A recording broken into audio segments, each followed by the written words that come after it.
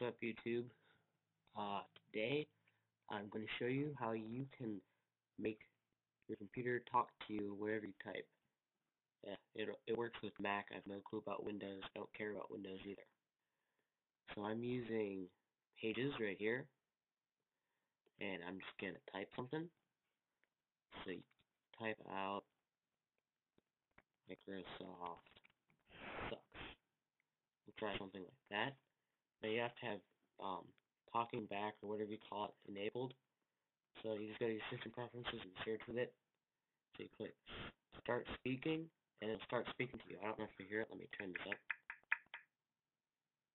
Start speaking. Microsoft sucks. So there you go. You can have it. It's really good for proofreading if you're writing something long. Hold on, let me open it. I'm going to pause so I can find it. Okay, here we go. I found a file that I'm working on for my class. So you just select the text you want. Hold on here. Right click and click start speaking. Love, kill, and learn. Do these drive a revolution? When the poor and discriminated are underprivileged, do you fight for a revolution or do you protest?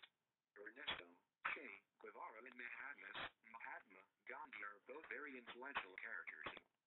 So as you can tell, it'll start speaking for you. It's a lot of fun, so have fun with it.